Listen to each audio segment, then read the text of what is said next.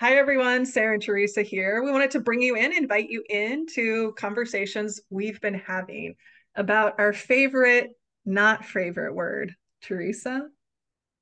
Sarah, what comes up for you when you hear me say managing up?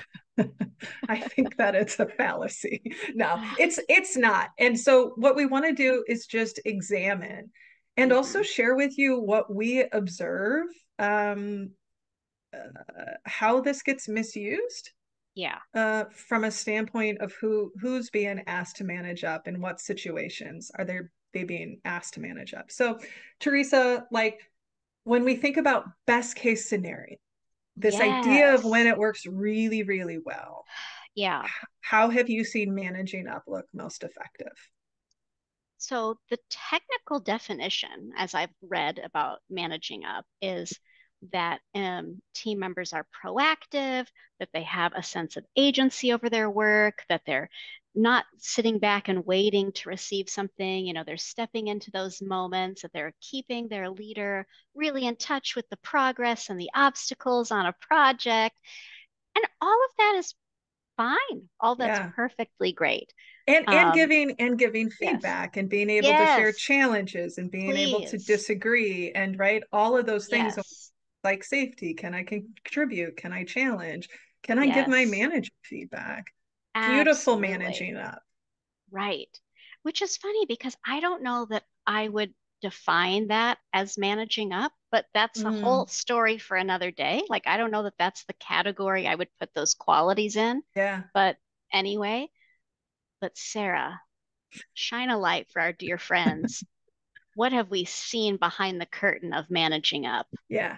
So more often than not, and when we say this, we mean we see this probably on a weekly basis, Yeah. if not certainly multiple times a month, Mm, is that when people are in a situation where they are working for somebody they feel unsafe with, they are working for somebody who is aggressive, toxic, or more common, and I say this with love, they work for somebody who's not competent yeah. um, in the field. And that is hard, I think, for folks to hear, to go, ooh, is that me? There's a lot of people promoted because of the wrong skills. Um, Hmm. and they're promoted not necessarily because of their skills, for that Yep. matter. Yep. And so, what happens often is when we see folks who are in a situation working for somebody who's not effective, let's just like lump it into that, that Hmm. they are told to manage up in order to make that manager more effective, to make that relationship more effective. So, best case scenario, and when I say best case, I don't mean like least harmful is Yeah. you're managing up so you can bring that manager along. Worst case scenario, you're managing up or being asked to manage up so you can do damage control. and Yeah. and I don't know what the research is on this, so we're just speaking from anecdotal Hmm. experience. Often it's asking women to do this emotional labor of either training managers, male managers in particular, uh, to bring them along or to do damage control. And so that's just something that's been pretty sticky for us is like, when are we asking somebody to manage up? What is the situation? What authority do they actually have in that relationship? Because sometimes, I'm thinking of a few scenarios where we're asking somebody to quote unquote manage up when they're on the receiving end of harm. And really, it needs to be somebody with higher authority, whether it's HR, whether it's their boss, to actually manage the situation. Yeah. Did I, what did I miss? Yeah. Or what would No, you I mean, add? two other things coming up for me, just a distinction, you know, for everyone listening. We don't mean bringing someone up to speed who's new to the company. We don't Right. mean assisting with, just some of the basics of what it is to learn a new company or a new department. We're talking about folks who, let's be honest, often were probably the right person to fill that role, that were not promoted into that role, now being expected to train, and I'll use a loving example from our house. If I were promoted to being an engineering manager, that would be a problem because I don't know anything about engineering at all. And that's a fundamental clash, right? And you can't expect someone to be trained in the field on the job by someone else, but so to that extent, right? And I do want to emphasize we see this often with folks who sometimes if the company knows this leader is harmful, and then Yeah. someone has to manage up to make that person um, less less hurtful to others, more palatable to the rest of the group.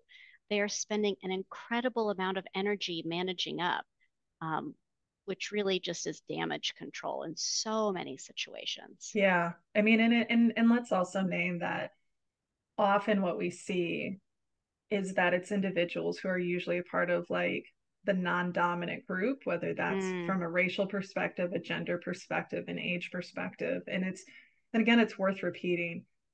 There are times when somebody needs to be caught up to speed. right. That's not what we're talking about. But when it's a situation where you have people who could do the job and you're not bringing somebody up to speed, you're fundamentally trying to train them on the basics of the job. And so now we're asking people who are already doing an incredible amount of work to do even more work or more emotional labor and mental labor while likely getting paid less than the person that they're Absolutely. supporting. And so, again, this idea of being able to have a collaborative relationship with your supervisor, important and necessary. For everyone to think about the role they play in creating psychological safety, critical. But we need to be careful when we are putting the onus of responsibility and work. Because the other thing that, I'm just going to say real honestly, is that the reality is then if that person, that team member speaks up and speaks out about Mm, feeling injustice or unfair or, frustrated because their leader isn't as effective as they could be, it almost always is going to impact them more negative. The risk is higher for that yeah. person to speak up. I think that's a great point to end on because what we see, the way we see this play out, is that someone is managing up, trying to um, use power and influence and authority over someone who ultimately evaluates them, Yeah. right? It's a terrible dynamic to be engaged in. Absolutely terrible. Yeah. So we want to hear from you, and you can put Please, it in if you're watching this on YouTube, you can put it in the YouTube chats or the comments. We'd look at those. If you're watching this from our newsletter, send us an email or reach out to us on social media. How has this been true in your world? Or even maybe do you have a different perspective or something else that please. we should be thinking about? Get in touch with us. We want to hear from you. So let's continue this conversation and we'll see you all again soon. Bye, everyone. Bye. Now I'm going to stop the recording. I'm going to stop for real, everyone.